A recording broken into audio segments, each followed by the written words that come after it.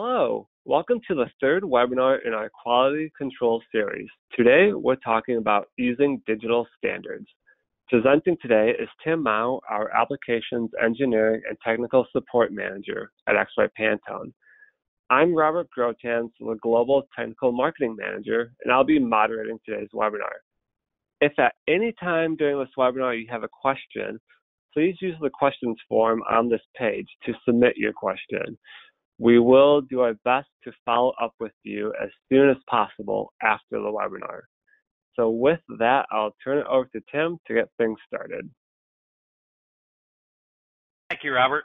So as our title slide tells us, we're going to talk about using digital standards and using them to help improve our color quality control process. So let's dive in. We're going to start, first of all, to talk about why we would use a digital standards. Why do we need to share that data? And it really boils down to this, because it's all about the target or the standard, whatever you want to call it. We got to make sure we're all shooting for the same thing, like an archery target, right? And maybe this depicts our color standard falls right dead center in the bullseye there. Maybe our tolerance is everything in the yellow circle, so we want to make sure we're there and, make sure we're aiming for the same thing. And so I might do that and say, hey, there's my sample, looks great, right? It's almost a bullseye. I've got a great production sample. I should have no problem with that. You might be producing the exact same color, or we think we are, and you produce one that falls there. Well, obviously that's a problem. Those are a long ways away from each other. And we often get support calls from customers who are dealing with this issue saying, hey, my color looks good to me, their color looks good to them, but our colors don't agree. Maybe that second arrow is so far from this color standard because what they were actually doing was aiming for a different standard. So if the standards aren't identical, maybe there's error been introduced over time. Maybe you measured different things as a standard and so forth. Both people who are producing those green arrows think they're doing well because they both nearly hit a bullseye, yet they're not shooting for the same target. Maybe that's oversimplified, but it is a real problem we see happening. So it's very important we're sure we're all shooting for the same target, and a digital standard helps us do that. So what is a digital standard? Well, it's a number of things. We'll go through them rather quickly, but it's about what data are we sharing. So it's basic information like a name, the date it was created, even a unique ID. You can see here we've got a unique ID. We know if your measurement has that same unique ID, we can guarantee that both of those were measured, that both of us are using the exact same color standard. It's about the spectral data, which is the measurement of the color. In our previous webinar in this series, we talked about how we capture that data. Well, now we're going to start using the data we've captured. So it's about the measurement of the color, and it's all about spectral data. Now you might say, what about LAB or LCH data? That all comes from the spectral data. We can get there to LAB or LCH. That's all math from spectral data. But the spectral data is the key. We have to have that because LAB data, you might have two colors with the same LAB data under one light source or illuminant, that don't match each other because their spectral data is not the same under another illuminant.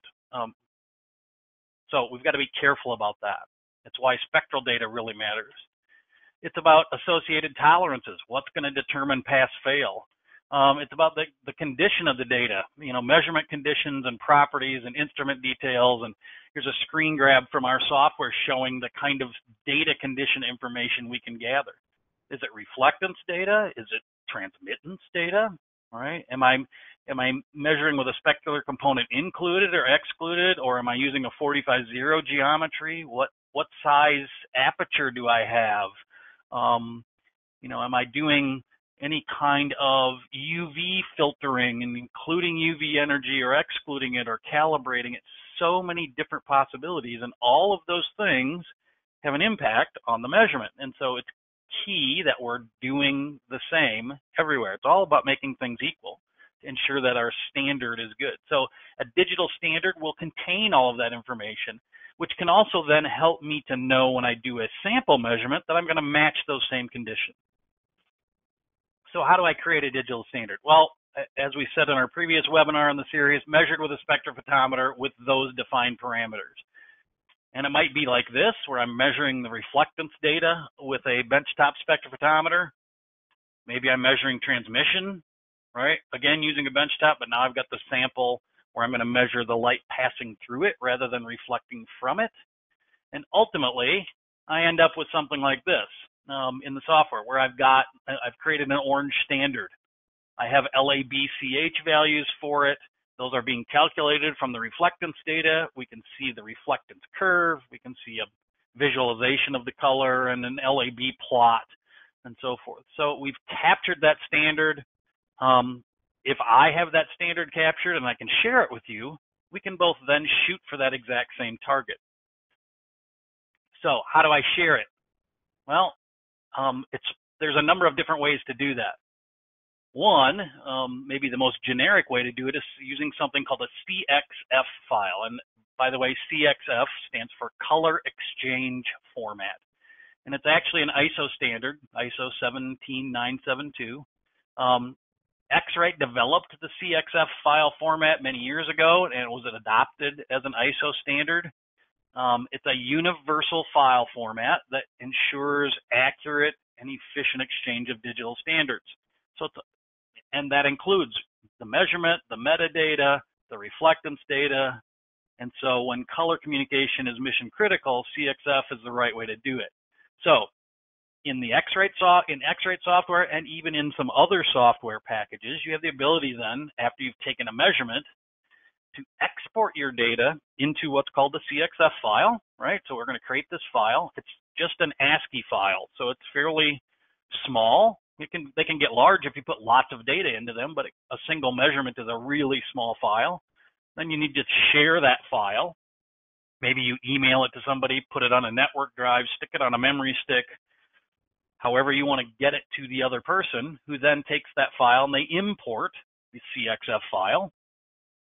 And that works with many software packages, including things like IQC, iMatch, EFX, and more.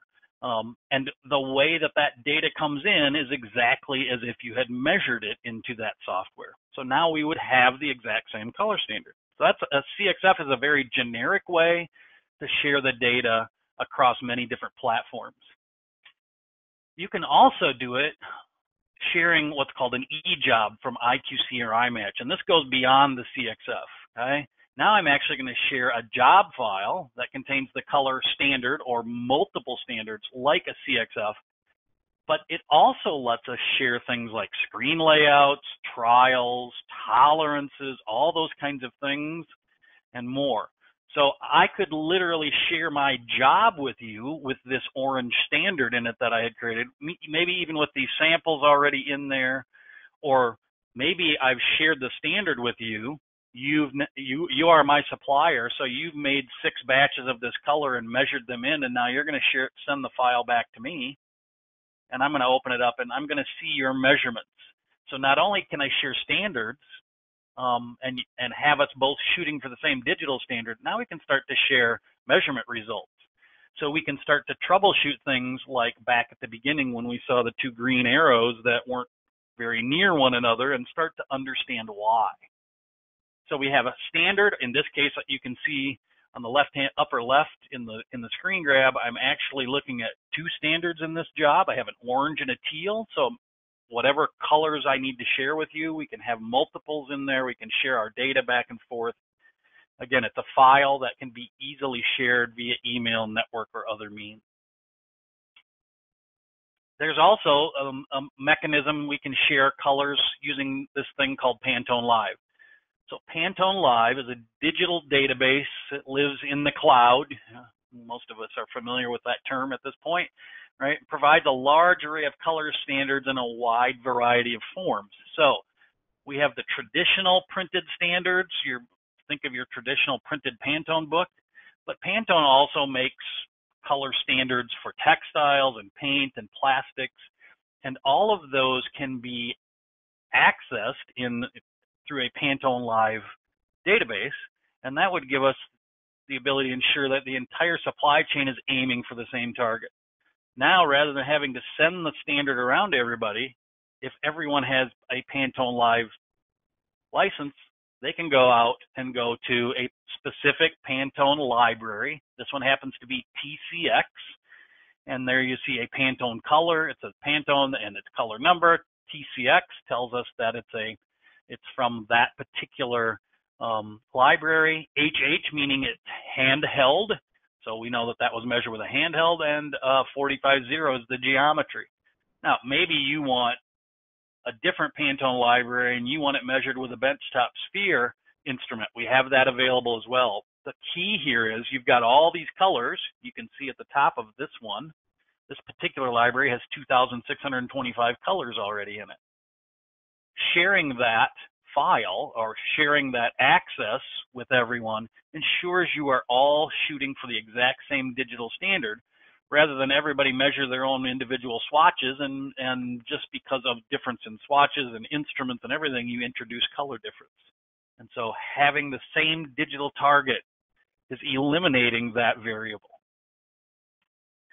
So to summarize, sharing a digital standard, it's critical that the data shared is complete to avoid inconsistent results. And we're talking about making sure we don't misrepresent something because we aren't clear about what instrument was used or what aperture size and those kinds of things. We need to avoid the old just send me the LAB values trap. The reason for that is LAB values are calculated from reflectance, but when I have LAB data, that only reflects, or I shouldn't use that word, sorry, that only depicts that color under one set of conditions, one illuminant observer set of conditions. If I need to look at metamerism and multiple light sources and those kinds of things, I can't do that if I just have LAB data. Reflectance data can calculate LAB under any conditions, but LAB data is very, very specific, and so it can be very nasty trap to get stuck in. So digital data, digital reflectance data is the key. And then lastly, ensuring that everyone is aiming for the same target allows you to focus on what I'm going to call real color issues and correct them. So we want to get rid of any doubt, any suspicion that the standards aren't the same, because if you're using the exact same digital color standard, then any color difference that you're measuring can't be due to the standard. So you can start to focus on what is the real color problem. Is the reason my color is off because of a variable in my production versus, oh, we weren't shooting for the same standard? That's the key. That's why digital standards are so important. So that concludes the presentation for today. As Robert mentioned, there is a questions panel that you can go to in this webinar. We're going to give you a little bit of time to do that. So please, if you have questions, feel free to go ahead and post those, and we will reach out to you and respond to you just as quickly as we can.